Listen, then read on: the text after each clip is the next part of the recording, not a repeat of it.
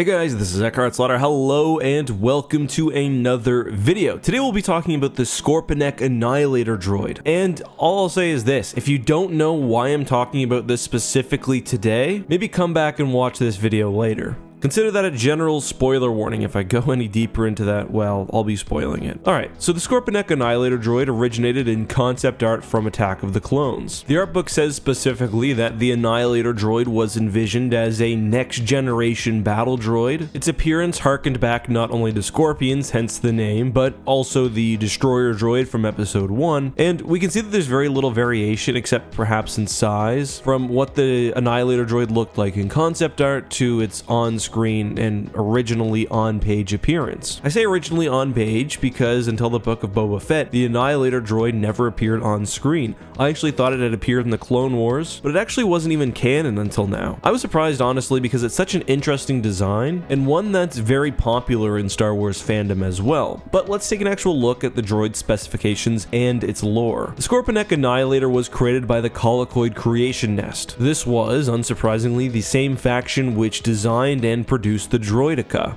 In fact, throughout the Clone Wars, one of the Annihilator's most prominent roles was actually the defense of Colifor and its droid foundries, as the Colicoids were pumping out new droid variants for the CIS during the war. The Annihilator was actually somewhat of a departure from the Destroyer droid. The Destroyer was seen somewhat as an almost underling droid model. The Ika in Droideka refers to the word for drone in the Colicoid language. As we see in the Phantom Menace, individual Destroyer droids didn't even have their own intelligence matrices. The Annihilator, however, was a large, independently operating droid, which could dominate the battlefield through its incredible deadliness, but also independence and intelligence. Another difference between the Destroyer and the Annihilator was the fact that the Annihilator was initially at least kept secret, serving again largely in a planetary defense role. Upon initially discovering the Annihilator droid, one ARC trooper who had been a part of a strike on Colifor is quoted as saying in the New Essential Guide to Droids, "We don't know what it was, sir, but it took out 3 platoons. We can't let the Colicoids get these things off planet." Let's talk about specifications, and the Annihilator droid is very upfront about what it's packing. We see that it has double laser cannons on each arm. These most likely have variable fire modes for quick bursts or more powerful single shots. However, these are primarily anti-vehicle units, and although the large guns are technically rapid fire, they're not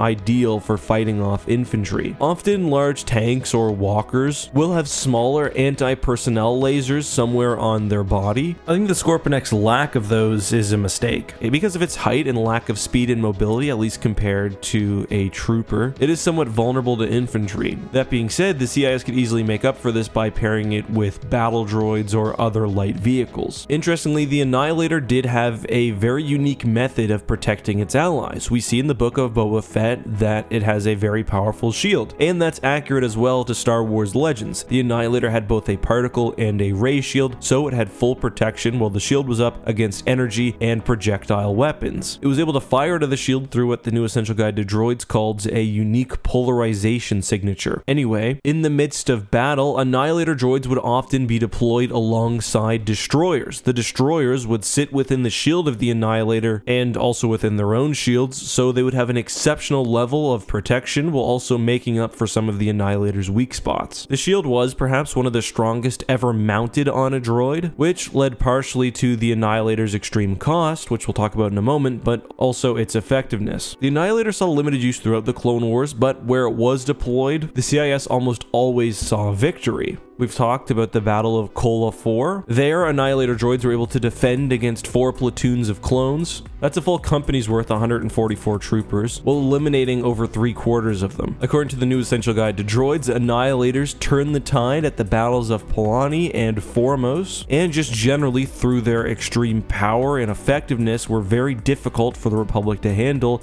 disrupting their battle plans. According to that same source, a single Annihilator could destroy a dozen ATTEs, and generally the only way the Republic could be successful is through the committing of an unacceptable number of heavy units, and again that's a direct quote, meaning that the mere presence of one of these things on the battlefield disrupted Republic operations. Unfortunately, the Annihilator was prohibitively expensive to build. The Annihilator really has 3 or 4 key components, which itself were probably multiple times more expensive defensive than other advanced battle droids. The Annihilator's eye, which unsurprisingly is also a weak spot and is extremely susceptible to damage, contains a variety of advanced sensors, which were actually particularly effective against organic beings. The eye was based off a sensory organ, by the way, of the colocoids. The shield generator as well would have been very expensive, most likely starfighter quality or above, but what's really impressive is that the droid was even able to power the shield and the weapons at the same time. You see those things that almost look like belts running behind the weapons of the Annihilator droid? Those are plasma feed lines providing energy for the continual fire that the weapon is capable of. So presumably the generator is somewhere maybe behind the eye. It's obviously very miniaturized, speaking to the quality of the tech at play here. Anyway, because of the cost, Annihilator droids were never produced in mass quantities. There were about 100 stationed on Cola 4 for defensive purposes, with other units rarely being sent off to the front lines. Palpatine himself was seemingly impressed by the Annihilator droid because at the end of the Clone Wars, and through the use of the shutdown switch, deactivated Annihilator droids were taken by the Imperial Department of Military Research for study, and according to the New Essential Guide to Droids again, many found their way to Palpatine's private citadel